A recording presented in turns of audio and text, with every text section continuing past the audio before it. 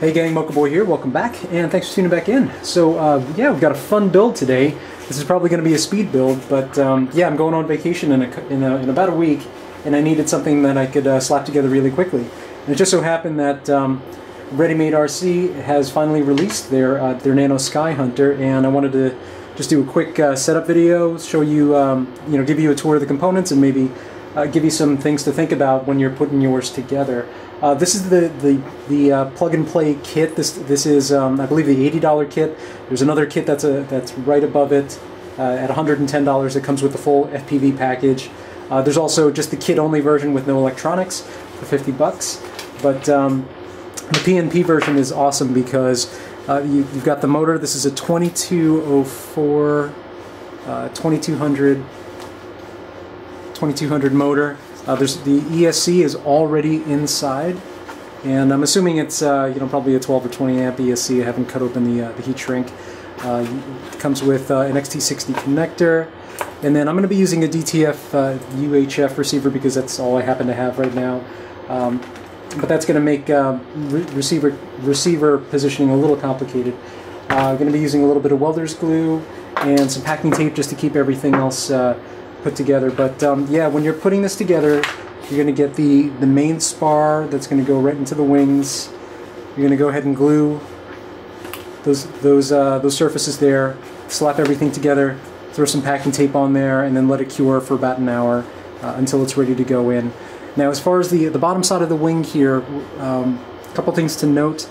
These detents here are for the rear booms. See that? There's two little protrusions there that'll fit right into there, but it's not an exact mate. Actually, this one goes on this side.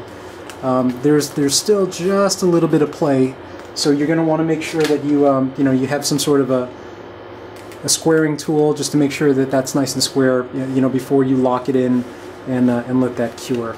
And so yeah, that's the way that goes. The servos, these are 9-gram servos. Looks like they're already installed, so those are going to be no problem. Now the rear boom, this is a little interesting. When it comes to you, it's going to look like that. Just make sure you pull the servo wire through. Just make sure that you have enough to reach into the boom. And then as far as the tail assembly is concerned, it's going to go just like this. You're going to glue that in together, and then complete the connection there, just like that. But yeah, for this assembly, the servo is on top. Oh, just a few other things to point out, and a couple of features that I really love and wanted to just make a point about noting. These two screw points right here, these are plastic washers, and that's where your bolts will go in. So this wing is removable. You can glue it in, but if you want, you can tuck that front in, screw the back in, and then when you're ready to pack it up for the day, just unscrew the wing, and then tie everything back together for transport. So very nice for being able to transport this back and forth to the field. And oh, the other thing is the hatch. The hatch is really interesting. It comes in two parts, and they're both magnetically latched. You've got just a nice wood FPV platform here with a through hole there to drop any of your electronics, or you can just leave that leave that on top for some better aerodynamics, and then everything just snaps right in magnetically. So really nice design there. Pretty happy with the way that this worked out. This is it's going to be a pretty straightforward build. I'll probably end up getting a second kit and do something a little more complicated with it, but there's a lot. One of the things that I noticed early on is that there's a lot of space right here in the front bay to do, to add just about anything that you want. This is all open space here for you to add any other, I know a few of you are at least going to try to do, some micro NAs 32s, maybe some additional stabilizers. There's some interesting stuff that's coming out from Orange RX. They have stabilization built right into their DSMX controllers. Could be something nice, but I mean, this is supposed to be just a park basher that can go together in about 30 or 45 minutes. On the bottom side of the plane, there are these two little protrusions right here. They measure exactly 38 millimeters from the front, from the leading edge of the wing. Those are your your CG markers. So once you get everything built up and you're ready to start testing CG, those are your mark points right there. So 38 millimeters from the front. And the prevailing suggestions from the thread right now are to try to keep everything under about 400 grams. Otherwise, you start to get into some dangerous tip stall tendencies. But otherwise, you know, this, from all accounts and from all of the other videos, it looks like it's an incredible little flyer. Nothing like the mini Skyhunter or any of its other bigger brothers. So yeah, going to go into quiet mode and start assembling everything, and then let's see how long this takes us.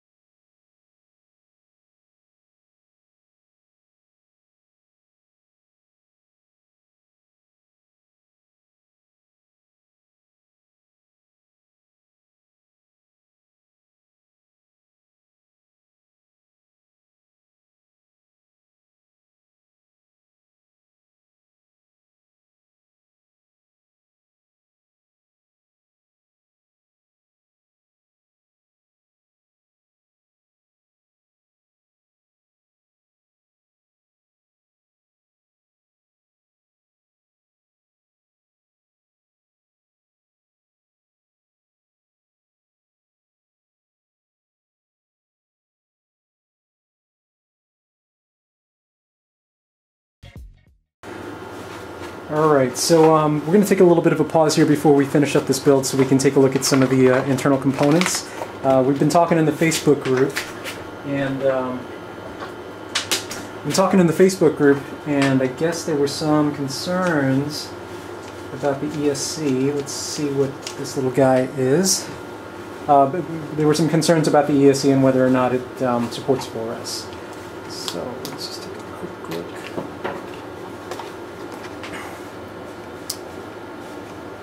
Yeah, hard to say.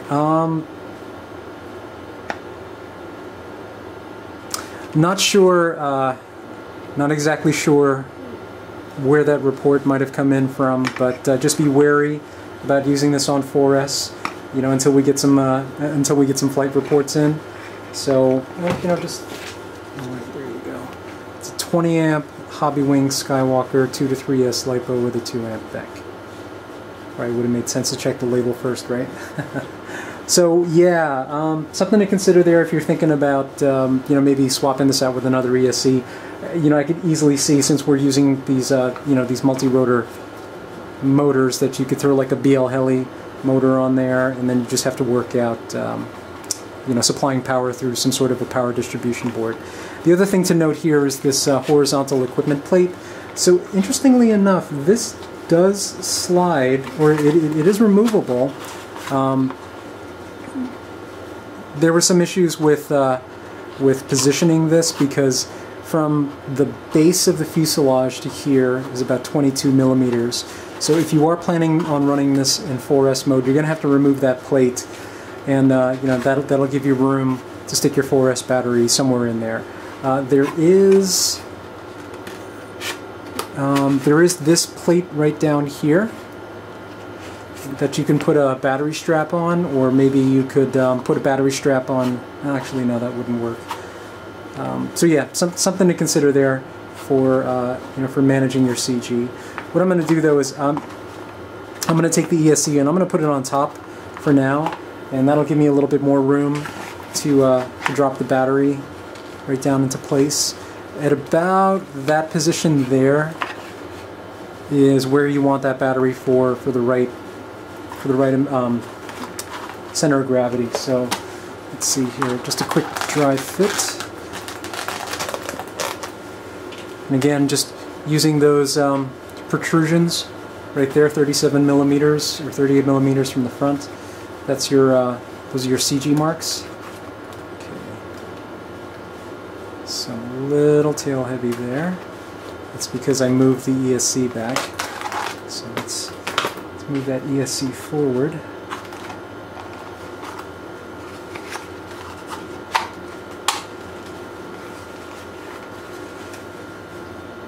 So move the ESC right there. Stick the wing back on, check for balance. Oh, I realize what's not on. My receiver. So that's what you're looking at. And then again, you know, if you're going to be equipping the FPV pod, what you're going to want to do is just move that a little further back. You know, get it to the point where it's tail heavy, where it's a little tail heavy, and then start stuffing your equipment on. And yes, this is a Dean's connector. I'm going to swap this out for an XT60 when this is all ready to go. But yeah, this looks like it's ready for final assembly. The glue's cured, and you know, we're ready to throw this up in the air and see if it flies. All right, so we're just going to do a quick weigh-in. I've got this 1500 3S 25C battery. Let's just do some quick. Yeah, there's a range of batteries that we'll probably be trying. So let's see, this one's 121, 124. So if you want, you know, kind of just a lazy long flight, you know, we can try that. All right, so battery, receiver, oops, pod, run cam. Just naked there without a propeller, we're looking at about 350 47 grams, and then with that run cam, add another 40 or so grams, and then yeah, you know, a little FPV camera. Let's see, like a Cricket. That keeps us right underneath 400 grams. So yeah, we're looking pretty good here. I'm gonna get this slapped together and see if we can go take this for a maiden flight. So just a couple of things here to point out, you know, that I thought were worth mentioning, at least as far as the design is concerned. I mean, overall, this was a dream to put together. It's quite possibly one of the most pleasant builds I've had, and you know, I've had some big nightmares. I've had some pretty awful nightmares when it comes to putting together some planes, but it just goes together so neatly. And then, you know, when you can pull everything apart and then just you know, get this ready for transport, and then everything just goes together really nice. But I mean, it's so small, you could just chuck this in your trunk and not have to worry about it. But some of the things that I noticed here, there are 2 inlets here for airflow, just to keep everything, like your electronic speed controllers and, you know, video equipment cooled down as you're flying. And then there's the exhaust port right there. So that's a really nice design consideration there. And again, you know, the détentes, the protrusions for the center of gravity. That's always a big issue when it comes to building planes. Is where's that CG? You know, putting those right on the plane, you know, so that you can do some, you know, balancing out in the field is just fantastic. And then, you know, having all of the equipment already installed and ready to go. I mean, I realize that for seasoned builders, not a huge issue. You guys can, you know, get that stuff up and running really quickly, or installed really quickly. But it was so nice to not have to worry about, you know, routing servo wires, or getting the default positions of the servos, or, you know, doing any of the you know, the arm bending. That's easily, like, just having that equipment in there probably saves you a good hour or 2 of build time. And once you get everything glued up and squared, you're pretty much ready to go. Now, I know a lot of you are going to be trying to figure out, you know, ways to put obscene powertrains on here. In its default configuration, 3S with the default kit and a 544 propeller, so 5-inch propeller, for a quad blade propeller. They clock this going downwind about 70 miles an hour, so you're not going to have any issues with speed on 3S. But I know that you know, a couple of you guys are going to be doing some 125 mile per hour runs. Just remember to you know, get yourself some room in the cockpit bay by removing that horizontal plate, the 4S plate, so that you know, you have room to fit your 4S powertrain in there. I don't know what that's going to get you in terms of flight characteristics. You know, by exceeding that 400 gram limit, I'm sure it'll be fine. But you're going to be getting into some tip stall conditions. You know, once you start to increase that payload above 400 grams. So just some things to consider there. Again, so just wanted to do one quick little update to show where my final component placements ended up. Again, I am using extremely heavy gear, and with all of this stuff, with this FPV pod, along with my receiver pod and receiver components and everything else, I'm just under 400 grams, and that's before adding an HD cam. So I'm going to have to do a little, you know, I'm going to have to swap out a few components. Again, this is all I had kind of lying around. I didn't have any spare RXs to throw in there, so I could definitely save at least enough weight to offset, you know, say something like a run cam. But in order to get the CG just right, I had to put my 1500 mAh battery way in the back there. I was able to keep the horizontal plate. All I have to do is kind of glue it in place, lock that in place so that I can attach a battery strap to that, and then that'll hold the battery in place. The receiver's way back there. One thing I did with the FPV pod, very simple, AOM way, 200 milliwatt. You know, with a custom harness that I put together. This goes directly into the balance tap of the battery, and then you're good to go. Now, interestingly enough, with some of these new transmitters, it's kind of tough here to see, but they do such a good job of filtering that you don't even need an LC filter in most cases, unless you're running extremely high power systems. Or you know, high voltage power systems. But you know, doing something like this and just connecting it directly to the battery with, you know, a transmitter like this, you get very clean video. Once everything is set up, plugs in very nicely, very neatly.